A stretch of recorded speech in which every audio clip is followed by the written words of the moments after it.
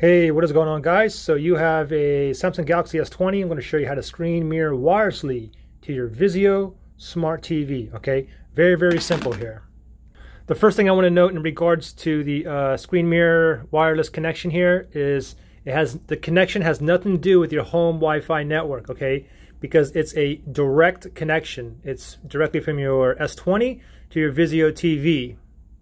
It's a Wi-Fi direct connection. Okay, it's not, again, the connection has nothing to do with the home Wi-Fi network. However, if you're mirroring something and it requires internet, for example, if you're browsing the internet and you need internet, it will use you. If you're connected to a home Wi-Fi network, it'll use the internet from your home Wi-Fi network.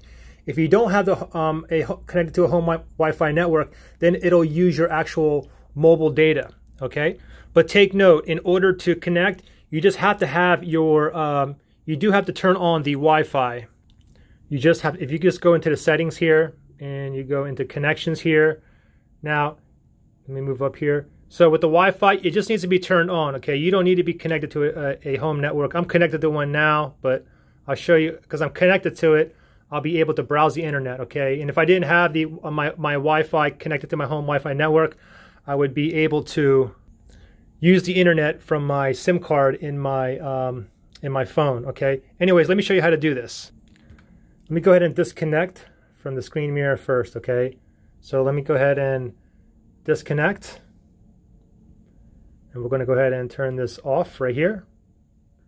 Okay, so if you want to mirror, just grab your phone. You want to swipe down for the notifications to show up. Swipe down, and then you see a little horizontal line right here. You just want to swipe down again.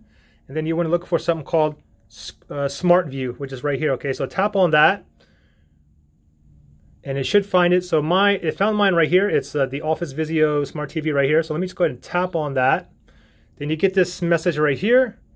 I'm gonna go ahead and click on Start Now, and voila, we are in business. As you can see, you can show work documents, you can do video calls, Skype calls, show everything on the big screen. You can play games. You can even show photos and videos locally on here. You can, of course, you can browse the internet, turn it into landscape. You can go ahead and zoom in and out like this. I show you some photos and videos here. If I go into my gallery right here, and we can see, I can show you some photos here. Of course, we can zoom in and out. Here's another photo here, and let's go ahead and play a video here. Okay, so here's a video right here. Let's go ahead and play this. 3, 4, 5, 6, 7, 8. Now you can see when I play the video, the audio actually comes out from the TV. However, I can increase and decrease the volume using my phone. It would just lower the volume up or down on the actual TV. So pretty simple to do, okay? So if you want to go ahead and turn off the screen mirror, just slide down again, and then slide down again that little horizontal line. And then we want to look for, before it was Smart View, but now it's connected to the name of our Vizio TV. Mine's Office Vizio TV. So let me just go ahead and tap on that, and we're off. Pretty simple to do.